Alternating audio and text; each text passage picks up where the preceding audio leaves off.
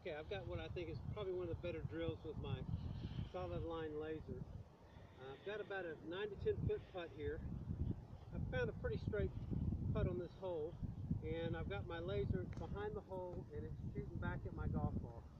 Now the neat thing about it is it's about 5:30 in the evening. There's some shadows on the green, so you can see it. It's a little bit tougher in the bright sunlight, but you can see it tonight, this evening, this afternoon.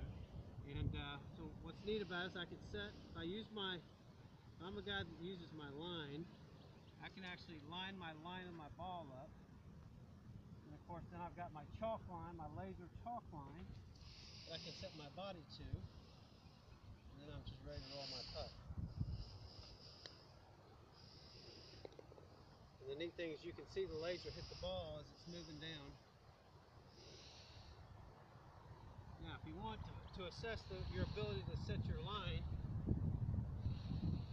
what you can do is turn the laser off, set your line, and then turn it on and see how well you set your line. Sometimes you might need to get behind to figure out, hey, I need to get my left eye behind the ball when I'm assessing my line, or I need to get my right eye. But you need to figure out your best approach as you get behind it to set your line with your ball. If that's what you use for aim. I'll just set up again. Got my chalk line. I've got the ability to get myself all square to my line. And once again, I'm using my T-bar, and it's 1, 2. And I pulled that just a little bit. I snuck it in the edge.